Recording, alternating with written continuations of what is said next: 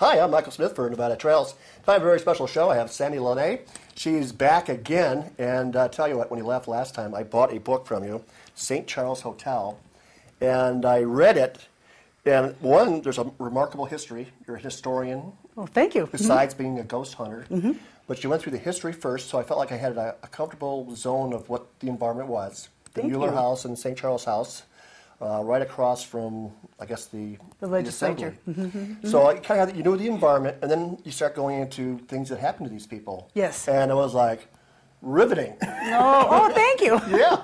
So I highly recommend getting the book from Sandie on the St. Charles Hotel because, one, you guys, it seems like you've been there many times to investigate it. Yes, since 2005. Yes. And then I like the one piece where the person who, I don't know if she was the manager or been there for a long time, but she said that there was another investigative group from Reno went there, and they left without and never came back. They never came back, yeah. That was the property manager there, Linda. Property manager? Well, anyways, thank you for your education. Oh, well, thank you. You're welcome. I like the praise for the book. Thank you. Well, anyways, did they call you or to do this, or you just say, can I come and see your No, hotel? I asked if I could write a book about that. I asked the property manager, Linda, and then I asked the owners of the building itself, and they said, yeah, that'd be great. Well, it's awesome because to the very end of the book, you don't know that there was like Honky Tonk Man was filmed there, parts of it, and it changed one of the rooms. And I wonder how the ghosts feel about that. Wasn't that Phil's room? No, that was Guy's room. Oh, Guy, and he liked it. Everybody liked it to know that his room was on TV. Yeah. Well, I also said or a movie. that Monk was in there too. Hank Monk stayed there. And he's a relatively famous stagecoach yes, driver. He is. So yeah. he really made the coast, the news coast to coast. So is there an actual museum there for him? They took an original room because at one time in the St. Charles Hotel there was 206 original rooms in there, and they're like this big. I know. You had a cot and a desk, and that's it. Like a small walk-in closet. Exactly, that's all it is. And so they believe that's the one that Hank Monk stayed in, but it's a tribute to him anyway because he was there. Well, I think that's awesome. So we have all this history, and then you kind of weave back into the personalities of the people that are still there. Yes. And you got Phil scared me. He said, Phil is a mean man, and he's a mean ghost. He pulled your hair? Pulls your hair, and he just growls at you, and he just does all kinds of nasty little things to people.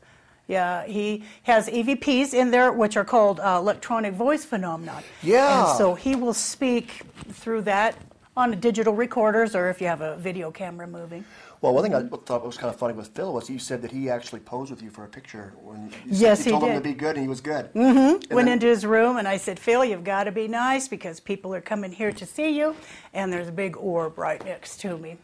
Well, you said in the book you had dowsing rods. And you said one of the members of the group had dowsing rods spinning for 5 minutes above his head. Yes. He had them in his hand, they were just spinning. They were spinning. We call that dancing.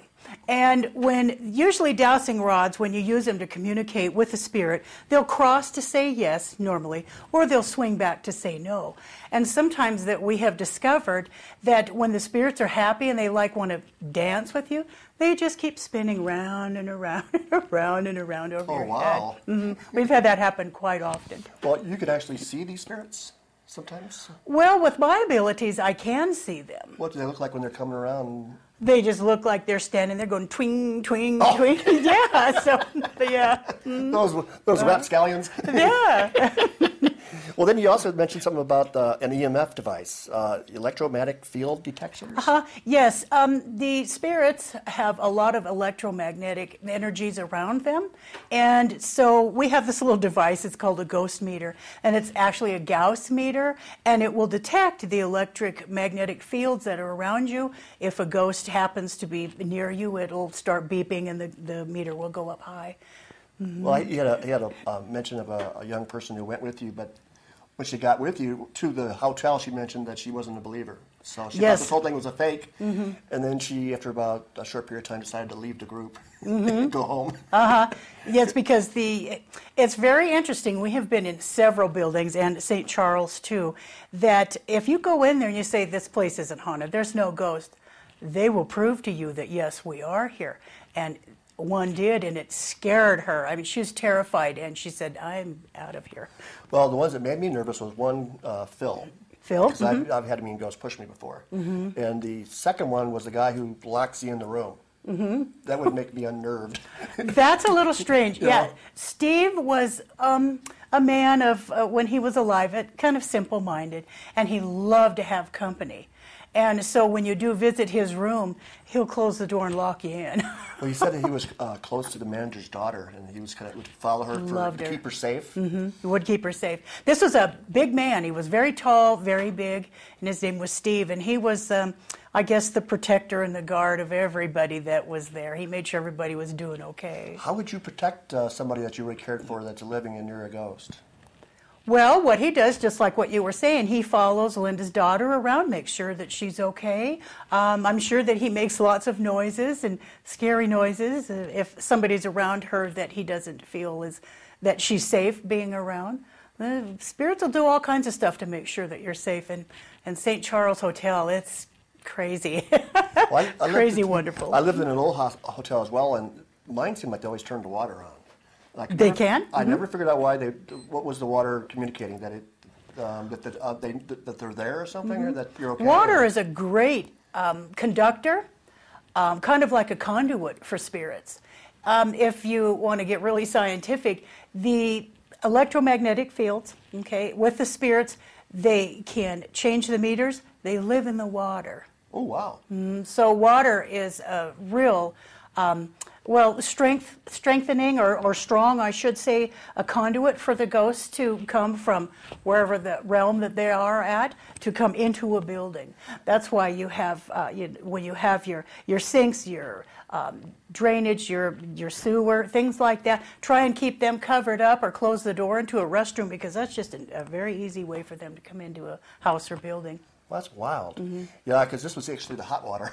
And it was like an old hotel where you had the sink in the room, in your bedroom. Yes. And the hot water was the only one that stayed on. I always felt bad for the landlord because the water was always running. Well, I'm sure ghosts like more comfortable feeling water than cold. They might want to take a bath in warm water too. So. Well, also in the book, the St. Charles Hotel, you had a lot of energy orbs and pictures. I wore my tie just to show off my orbitide. Yeah. And I wore my druzy because he said that rocks choose you, and this one, and I also have some other rocks in my pocket. Sure. But the energy orbs are in a lot of pictures. Yes, they are. They are. Just just kind of to show that they're with you and around you. I just call them their energy orbs. It's kind of like their signature. It's just their energy orb, and they show up. There's a lot of times I will say, "Hey, take your picture with me," and then they'll just be like this, I don't know, aura around me full of ghosts and stuff. It's fun. Well, sometimes you had reflections in like a TV of a figure. So yes. It could be an orb with you, but also a reflection of something of a figure. Yes, I don't know what to say to that, but outside of and that's scary. You know, when you're taking a picture of a TV, do it in your own home. I'm sure you'll find things. Oh. But you're taking a picture and you know that it's not your reflection, because if the TV's here, you're standing here, it wouldn't reflect you. And so it's kind of wonderfully creepy to, especially in the St. Charles Hotel, go in there, and because each room has their own TV, and all of a sudden you see these dark images standing there. And then all of a sudden you take another picture and there's an orb right there too. It's like, oh, who's here? One thing I didn't understand, the explanation of sometimes it was a streak of light. Is that more positive? You act like when you're writing it was more positive to have a streak than an orb? Or did I misread that? Well, I could say, it's more positive. I think that's just when they're moving. They call that a vortex energy. Okay. And I believe that's just when they're moving around the fastest. Oh, okay. That's why when you take pictures with a digital camera, we always tell people to take 3, 4, 5 pictures at the same place, because in one you might have the orb, and then the other 4 you won't have any orbs except just the scenery that you're taking a picture of, because they move that fast. Well, that's beautiful. Well, we looked at Hank Monk was there. Mark Twain had stayed there. Mark Twain's every bit. And the Fighting Irish Pat Duncan. So, and then they had Honky Tonk Man there. So I was like riveted for the whole book. Then today you're launching the Dake House. Dake House book, And that's coming out now, right? Yes, I had it published in February. And it's the Victorian past and haunted present of the Dake House, and it's a house in Genoa. Yes, it is. It's the first and only undertaker's house of Genoa, Nevada. I was just at Wally's Hot Springs, and I was spending some time in Genoa. And I always pay attention to these houses. There's some kind of attraction. Is that what attracted you to the house too? Something attracted you to this house? Yes, it did, and plus she used to have, the owner of the house used to have Renaissance fairs, and I used to give readings there too. Awesome. I used to walk, back in my younger days, walk in Coloma from a campground to the a bar restaurant I used to clean, and they used to store the bodies in this ice house because they couldn't. The ground was too hard to bury them during the cold part of the year, and there was always something moving, metal signs on the outside, let me know they were there. They weren't scary; they just let me know they were there. Right. It was like, hey, there he goes to work. You know? It was really kind of funny. But there's a lot of people walking around in that area from, I don't know, maybe the gold mining days, but this is a beautiful place, too. It is, and it's called Antiques Plus now, and wonderful antiques are in there, too. So you can go there, and are you going to have a future book signing there so people can check out the house and your book at the same time? Yes, on May 15th, we're going to have another book signing there, and we are also having a spirit tour there on May 10th. Awesome. Well, I hope we can attend one of these things, because if this book is as riveting as the St. Charles House, I won't put it down. Oh, well, thank you. I read it from cover to cover, and I thought, well, I'll just read 30 pages, and I'll get it tomorrow. No. I had to read the whole thing. Well, when you write, do you try to get people to know the character before you kind of... Because you can have pictures of the people at the end of the book. Yes, I do. So, Phil, I was already stressed about him, and then all of a sudden you show a picture of him, and you're like, that's the guy. Yeah, he's just as mean looking as his spirit is, too. Well, this is just awesome history. One, it's history. Two, it's reality. And three, you put it to life. So thank you. Yeah, it's just That's nice. I can't wait to go to the St. Charles House.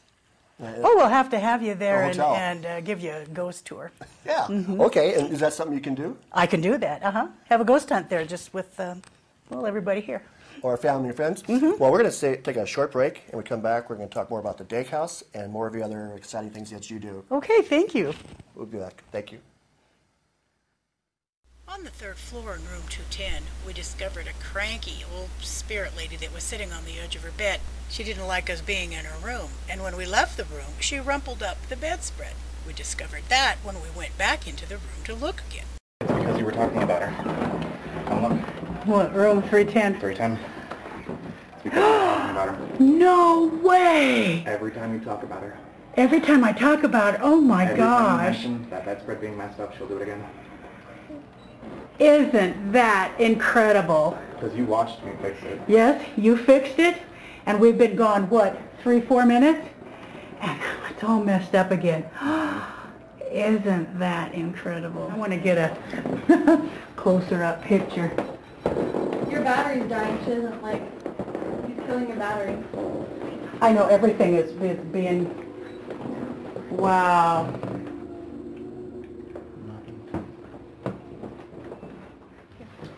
Isn't that cool? Well, thank you, lady. I don't know, I just got shivers. I don't know what your name is, but thank you.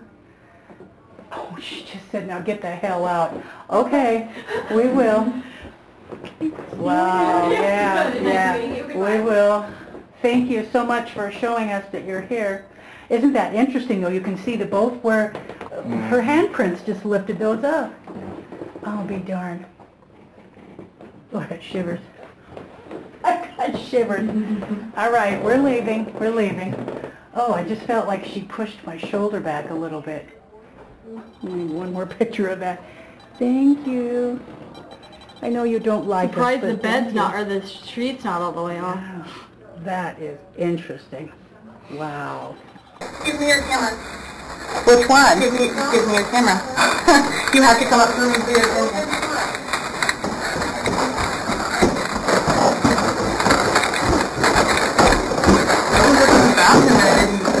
Really? I couldn't figure out what was wrong with the bathroom. Oh, yeah. The lady had done it again. We were out of the room for about 2 minutes, and when it was looked in again, it was discovered that the bedspread was even pulled up higher in bigger mounds than the first time.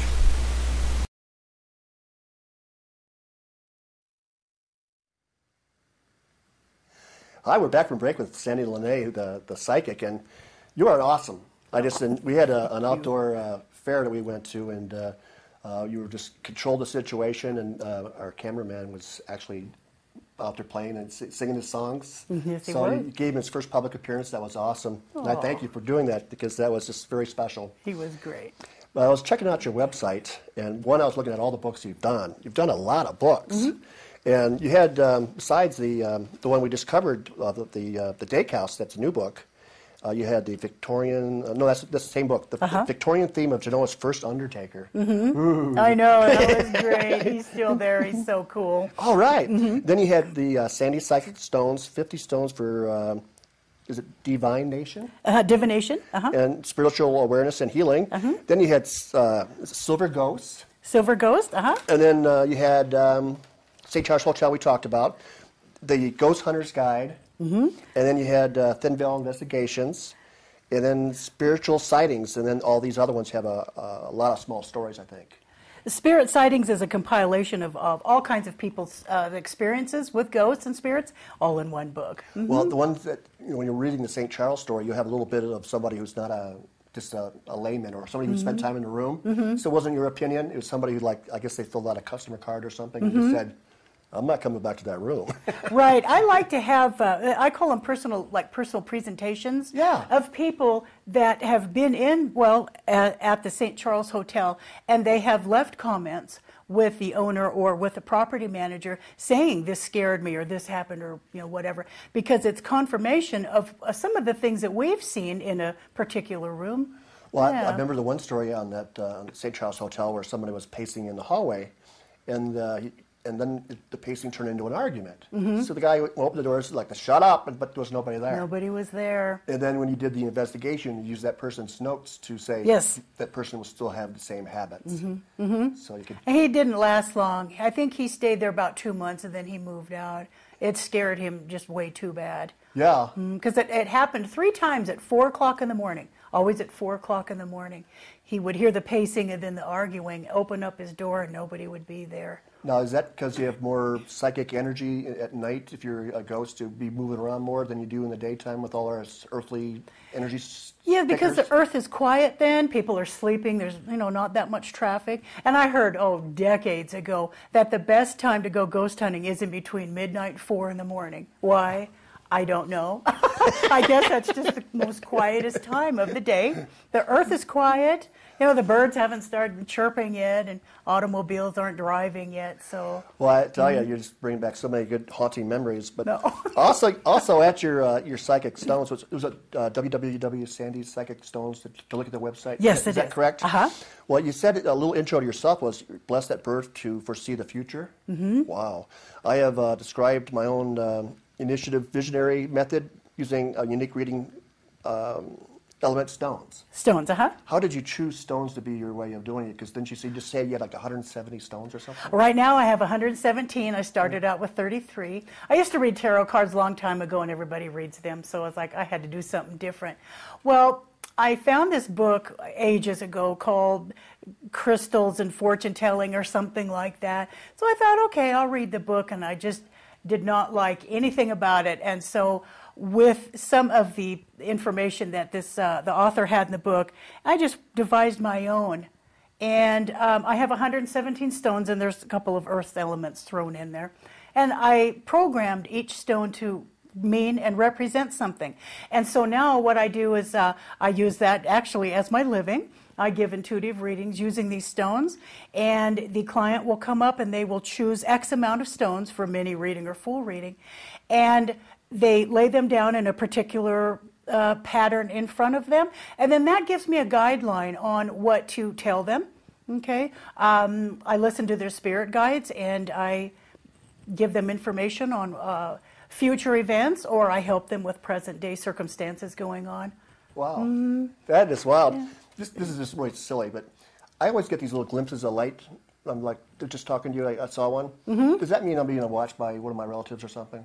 I always thought it meant that I was being watched by somebody. I think so. I just got one. I thought, well, that's kind of a coincidence. I'm talking to a psychic. Whoa. I just got one of those. It's haunted in here anyway. I know.